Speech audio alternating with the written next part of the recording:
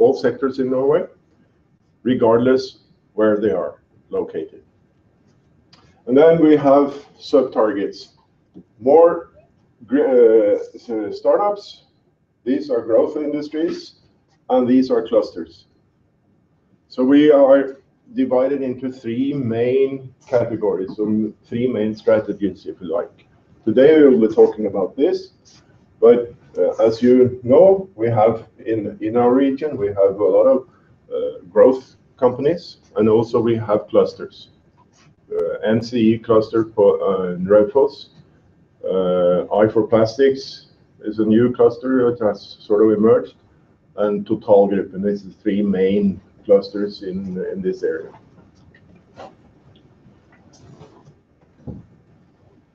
So what do we mean by gode gründere, good startups? We're looking for people who have an interest and have zest or really a fire within themselves to do something about their future, about their idea, and really are on fire to do things differently, and to really take on the challenge of starting up a company, do something with their idea. Not only start for themselves. You know, it's a lot of people just starting up a one-man company or two people. But what we're looking for is people who will have 20 people in 5 years and 200 people in 10 years. You know, that sort of attitude. Not all have that attitude, but we're looking for them.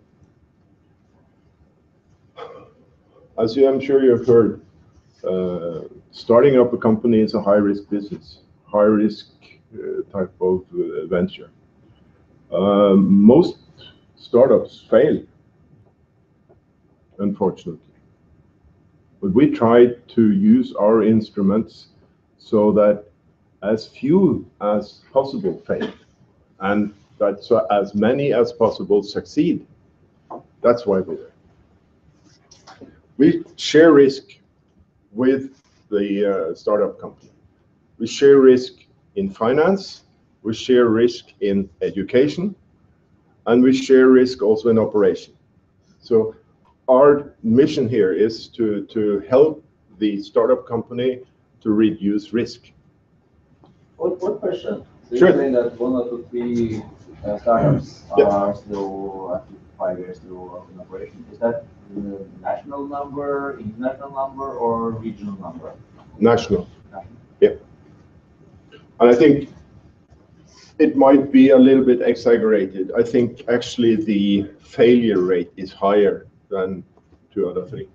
Because typically the number you hear is 20%. Yeah, or even 5% success. Right. So and I guess it also depends on industry or sector. Yeah, absolutely.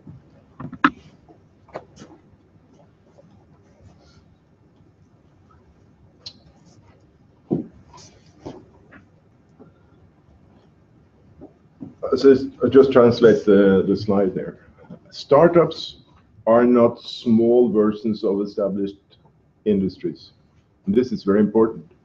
A startup is something, or an organization, or an organism maybe even, that sort of lives its own life and has its own sort of life cycle. At least those startups that succeed.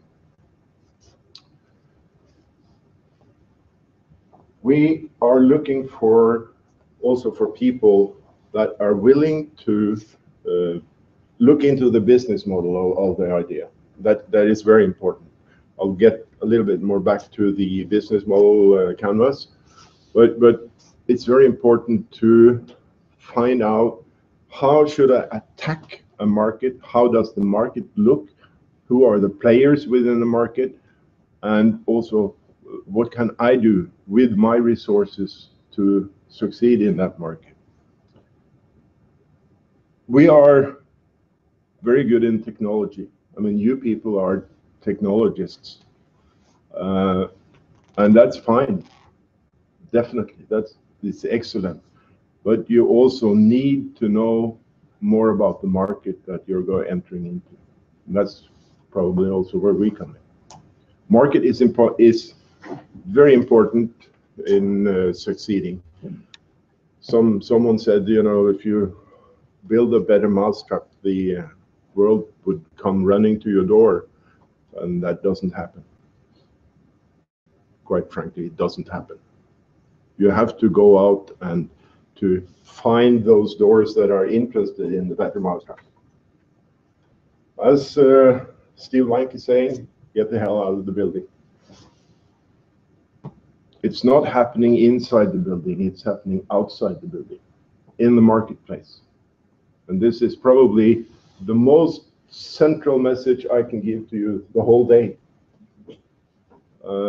Use your knowledge, use your fire to find out more about the market.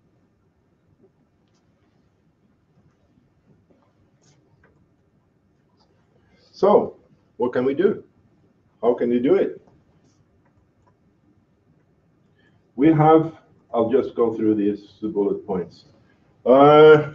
We have courses here. Each county organize startup courses. And why do we do that? Same thing, we want you to succeed. We want you to get around the obstacles, to get through the pitfalls, and that you will have a better chance of success. So that's why we have training sessions, if you like, or courses, once or twice per year in each city and region in Oppland County. So just follow on our website if you're interested. There's a lot of information there. The whole idea is that we go through. I'll show you actually what we will do. There is 5 modules, at least 5 modules. This is also a little bit dynamic, but market, know your customers and their needs, how to build a sustainable business, how's the external environment and risk assessment. This is business modeling, pitch training. You got 2 minutes. Basically, you get 2 minutes to promote an idea when you are in front of a customer. After 2 minutes, if you haven't sold and gotten his or her attention, forget it. We might as well leave. 2 minutes is the crucial time in a business life when you are facing your customer. Tax and value added. And then also in each kommune, there is a business sort of helper, if you like. I know that's a very bad translation, but it is an organization with each kommune that also might be of assistance to you. Yep. 2 questions. One, is this just in Norwegian, or do you offer these courses in English as well? No, they are in Norwegian, but we can tailor-made. Well, let's see if we can tailor-made. Let's say a group like this could be very interesting for us to try to make an English version of it. Because you're innovative. You work with the times, right? Live as you learn. Yeah, and then the second question is, where exactly do they have to go if they want to? We can arrange it here. Yeah. We don't have any certain places, but okay. we usually do it in connection with the Næringsrådet. Mm-hmm. So they have sort of places that we can go. But this would be excellent, like the room like this. Yes, sir. Another question, we might be coming back to that, but in case you aren't. So you've been running this for a few times, so which means that you're going to see a pattern in what are the strengths and weaknesses, and which of these modules, or where do you see the most having a trouble and they really need the module? Here. Definitely. This is selling. Yeah, definitely. This is for a lot of people or for a lot of startups, this is so new and so outside the box that it takes some effort to get into this system.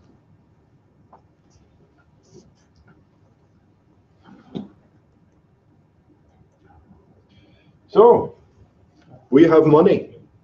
Money is our business. And how do we spend it? Well, we would like to spend it on you, given the fact that the ideas and the business plans and all the, let's say, the surrounding environment is favorable. There is a possibility. We have what we call etablerertilskudd, so startup grant. And this is split in two phases. First phase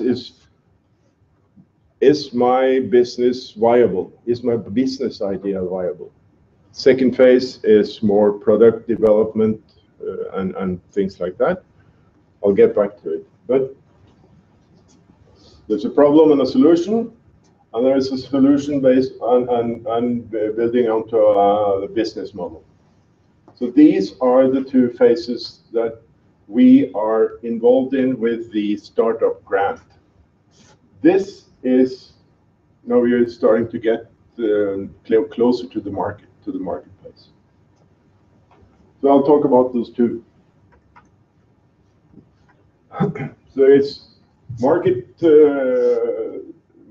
survey, sort of finding out questions with regards to the market, and this is more commercialization, which means, of course, that then you have you progressed on the product development, and you might have a prototype, things like that. So phase one. Again, talk to the customer, get out of the building. So these are development tied up to customer needs. Is the idea viable, as I said? And how would a product or a service, it doesn't have to be nuts and bolts. It could be a service, it could be a program, it could be anything. But we're not giving startup grants to consultants and hairdressers and plumbers and electricians. It has to be a more industrial or academic type of business idea, if you like. But these are the requirements, criteria. Growth ambitions. Is there a possibility in the youth value of the idea or the solution? Are the applicant able to describe the marketplace, segments, customer needs, and these things? So already here, we're starting to talk about market and the marketplace. So these are some of the activities that would be included in a phase one. Market survey, market research. You can start develop prototypes. Yeah, you can really test and development, and also networking and what is it, competence. If you need to get more let's say technical or market knowledge, some of this money can be used for that. What we will sort of, what's underlying all our activities is the fact that we have to tailor our grants and also our financial instruments according to the EU regulations and laws. And they are very strict on what type of activities is included and which one are not, and these things. So all these activities, as is listed here, is approved and according to EU regulations. So it doesn't really matter if you do this in Sweden or in Portugal or in Norway. It's the same rules that applies to all over the place. So that's phase two. Then you're a little bit, let's say, further up the road. You have confirmation from the marketplace that, okay, something good going on here. It might be a market for this product. So then a more, let's say, development type of phase occurs. And the money that we grant can be used for, let's say, the development work.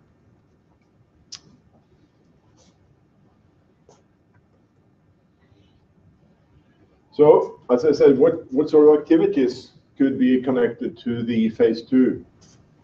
Product and service development, IPR, very important. IPR is central. Networking, and then you can also start thinking about strategy, business plan, visual identity, pages, profiling, and stuff. So you're getting into a phase which is closer to the marketplace and to market activities. How do you apply? Very easy. InnovationNorway.no. Startup or gründer. And then you just click yourself through the process. And there is an electronic application form which you fill out and send in. We would like to assist you in that process, which I think we will do afterwards, Simon. Okay. Yeah. We can do that. If some of you have an idea, we can discuss how we do it. And then we decide which sort of phase is most, let's say, which is the correct phase for the project that you all are in. And there's quite a big difference in the grant, the amount of money that you can get in those two phases. On phase 1, there is a maximum limit of 150,000 Norwegian. In phase 2, there is 800,000 Norwegian. And I said this is maximum. I haven't been involved in a project that we give out the maximum amount so far, but it's in that sort of ballpark. So it's usually we have to look into all sorts of elements and considerations when we say these applications. But there's money there.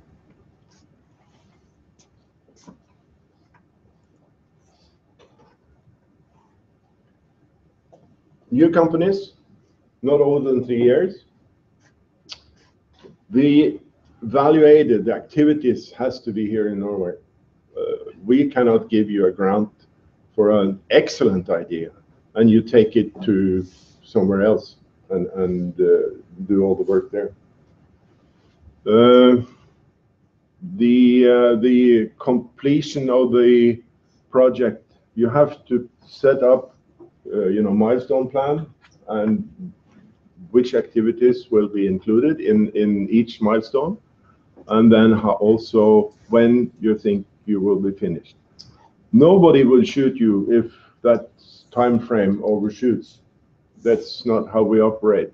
But it is a good tool in disciplining ourselves in having a milestone plan. And also another very important thing, you cannot apply for costs that have incurred prior to the application. So if you've done a lot of work before you apply, then those costs, that's sunk cost. So that's on you. We're talking about the date when you put in the application online, or when the decision comes? No, when you push the button. Okay, from when you submit the application. Yes, when you submit the application, that's correct. All right. So this is how we sort of calculate the grants. If you are a limited company, it's 1 per mil of the salary, because if you have if you are employed by your own company or a limited company, there's always a salary. You might not withdraw the salary from the company, but it is booked in the company's records. If you don't take it out as cash, you will have to, it will be considered as a loan to the company. And for us, it's okay, but it's 600 kroner per hour, maximum 1,800 hours per year. Or we also have a, what is it called in English? It's not a limited company, it is the enkeltmannsforetak. Help me out. Yeah. Well, it's a sort of looser organized type of company. Partnership? No, it's not a partnership. Well, yeah, it's a one-man or one person. A sole trader. Sole trader. A sole trader won't be the phrase we use in English. For a one-man company. Sole trader. Sole trader Okay. is the phrase that we use. Yeah, it's usually it's a lot of doctors and lawyers and things. They have this type of organization. But it's also 600 kroner per hour.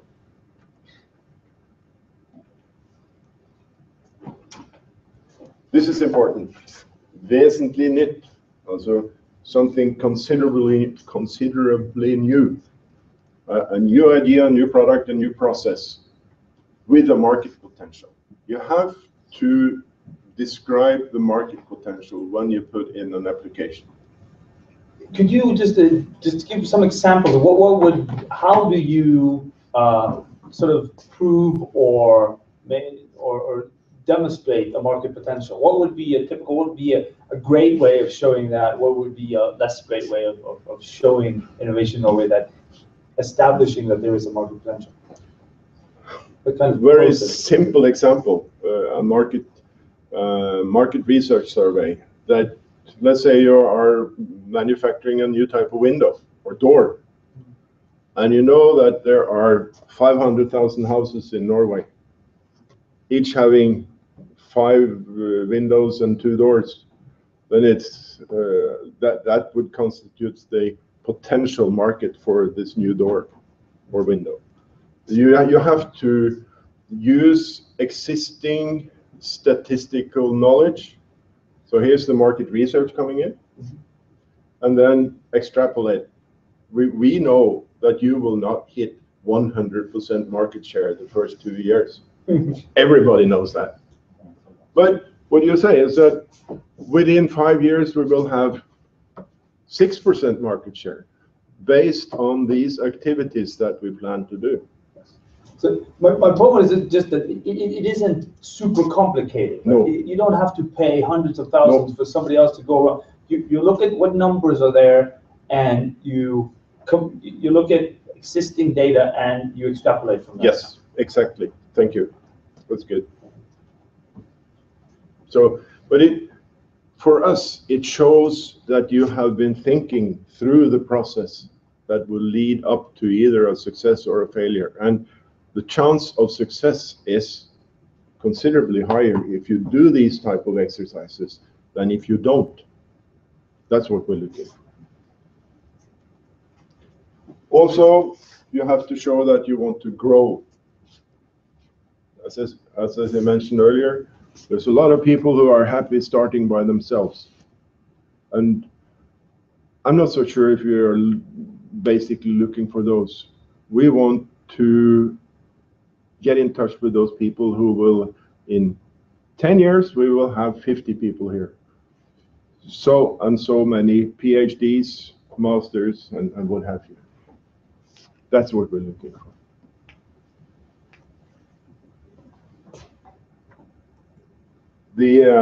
I heard someone saying, we're looking for those people who are gold diggers, who really go out and find the new gold.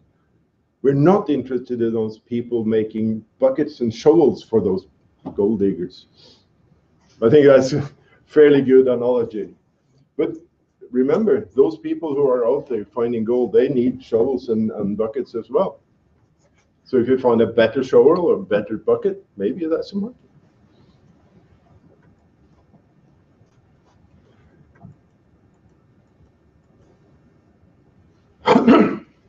we get a lot of applicants, a lot of them, and some are good and some are not good. And it's when you submit an application, it's like you submit an application for a job. This is basically it. This is your future job. This is your future, what we're talking about here. So spend some time. Don't overdo it. 50 pages is absolutely overdoing it. Much better to have 2 pages with all the relevant information than 50 pages with well, you do the math. And think of it, why should I give you money? I'm representing, in this sort of context, I'm representing all the taxpayers in Norway. It's also a responsibility. I have to use those funds sensibly. Because when I meet someone out in the street here and they say, you're doing a lousy job, I pay too much tax for you. That's not fun. And we try to, and our mission and our mandate, if you like, is to give grants to as much good startups as possible. And that's also why we are so adamant on some of these rules.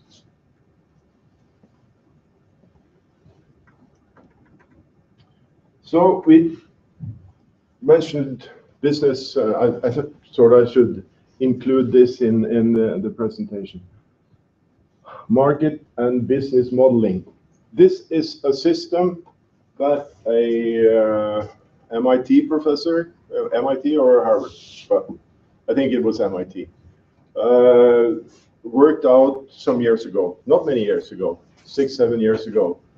It's called the Business Model Canvas, and it includes everything that you need to think of when you're starting up a business, if you're running a business, an established business.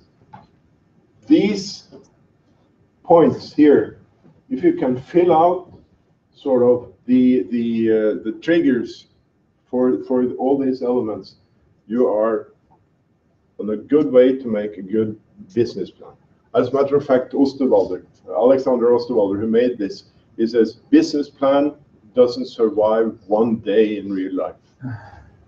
So this is an alternative to a business plan. And you can sort of divide it in two. This is where the income comes from, and this is the cost structure, where the costs are. I'll give you an example. For example, customer segment. What's the market potential in this segment? You know, do you know your customers? Do you know their needs? All these things. Value proposition. What is it actually that we're doing? What is it actually that we are supplying to the marketplace? What value does that have for my customer? You know, it's all very logical, but it's logical put in a system that actually works. When do you reach your customers? How do you do it? How do you build your relationship with the customers? All these things. All these things that sort of constitute the future life of the company. Yeah. We also have a mentor service. There's a number of consultants throughout the country which we can engage in assisting startup companies. That means that you'll get your own mentor in either to develop the Alexander Osterwalder canvas, or you have a certain area which you need to find out. It's a fairly popular service. Yes.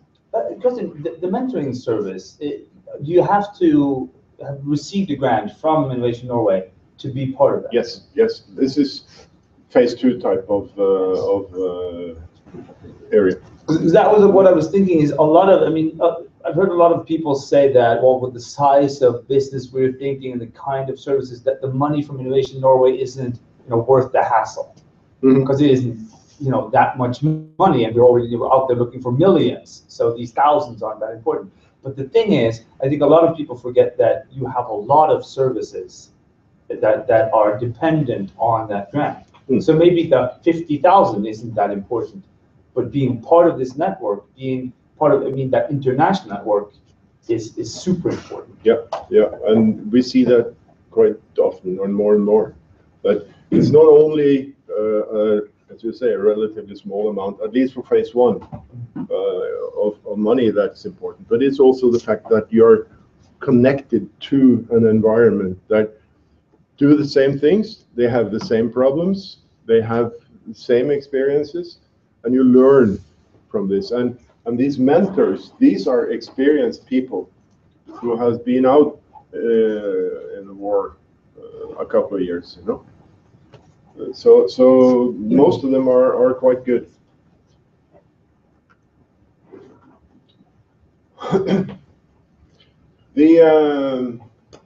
That's where you can find more information. Thought I should sort of try to describe what's the development and innovation process. Ms. Larsen, of course, this is considered the greatest invention of all times. I'm not debating that, but you can see he's doing something about the potential there.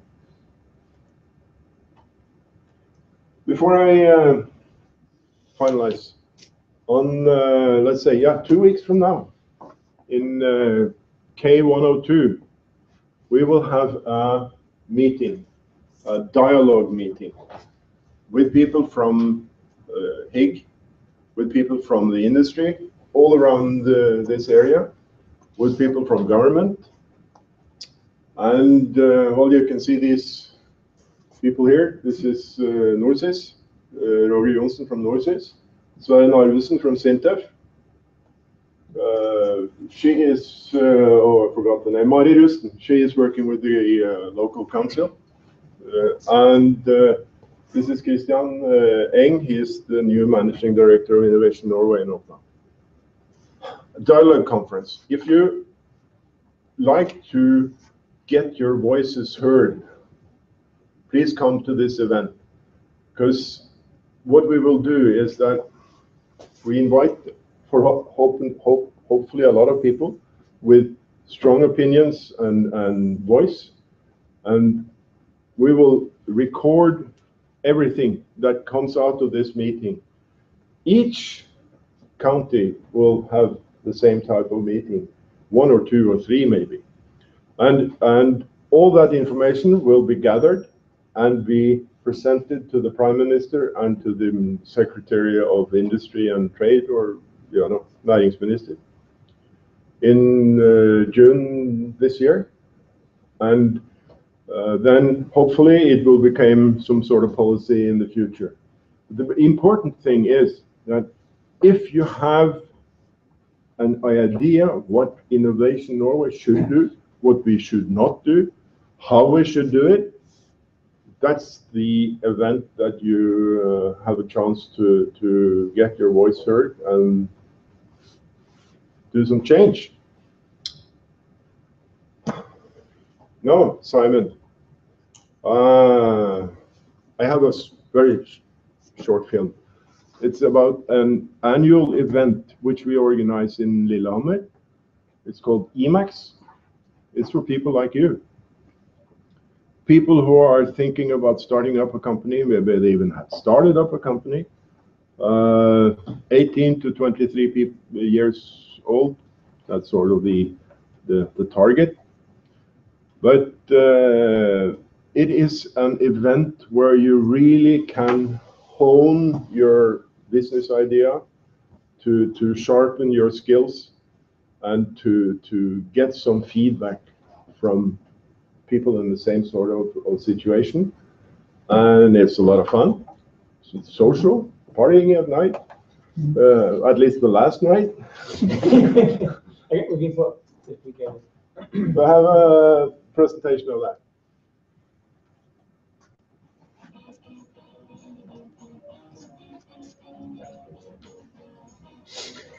Emacs.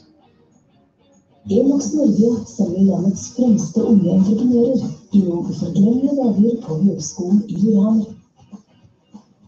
Det dager som består av utvikling og inspirasjon, ny kunnskap og erfaringer rundt det å drive en bedrift og entreprenørskap. På Emacs møter du mange mennesker, andre med like interesser som deg, drømmer og mål, venner for livet. I løpet av dagene konkurrerer du i en av de fremste bedriftssimuleringene som finnes, og det beste laget vinner en meget spennende pris. Frem til nå har førstepremien vært en studiereise med uforglemmelige opplevelser og besøke attraktive entreprenørskapsbyer.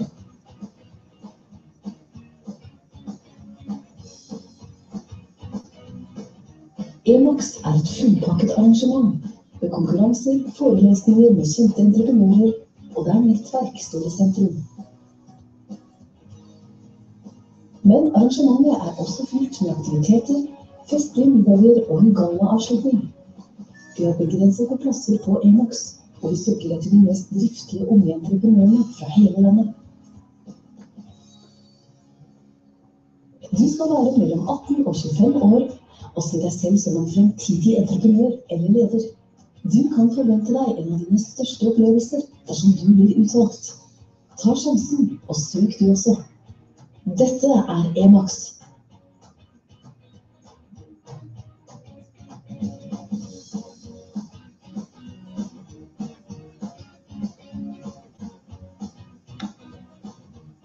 The address. It's usually in August. So please think about it. Check it out on the net. So that was what I would like to tell you. Now you tell me. Starting up. Currently have any questions, or Yes. shall we? Because we have a break before your presentations rather than driving straight in. But do you have any questions for Troy? Yeah, about this meeting. Emacs? No, the previous one. Oh, this one, yeah. Yeah, Sorry. I'm kind of on Twitter. I have previously, reached Anita Kron. Mm-hmm.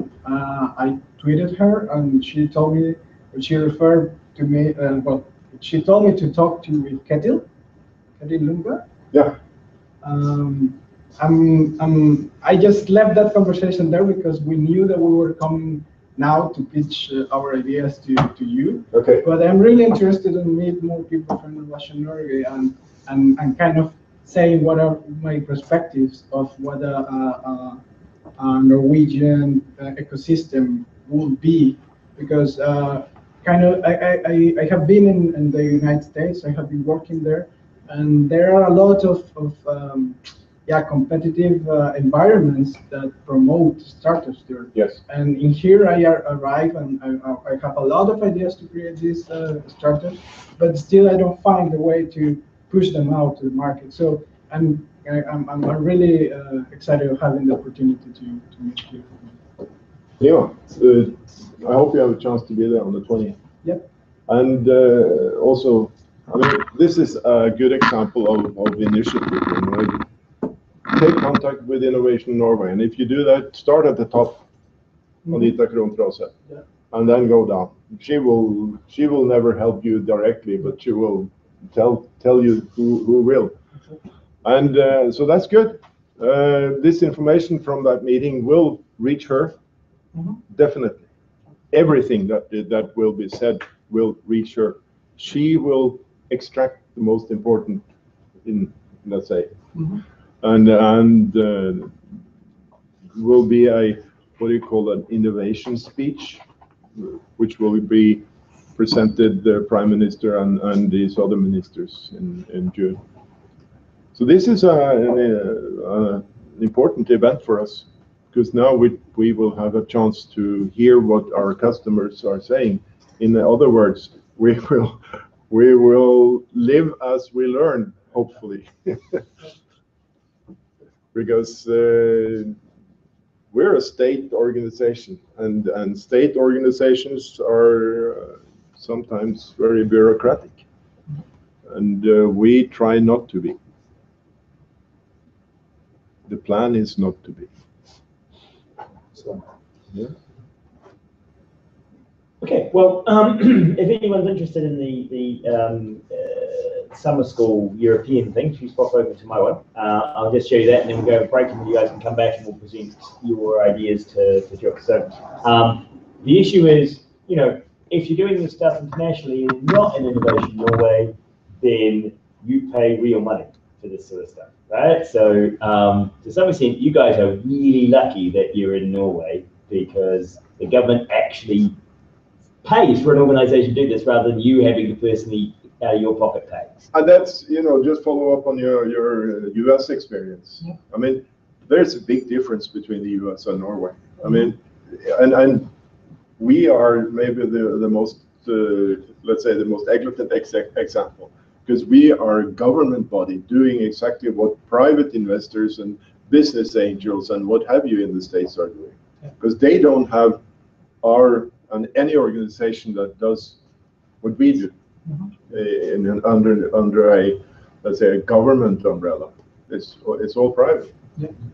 I don't say that either is better, but it's different.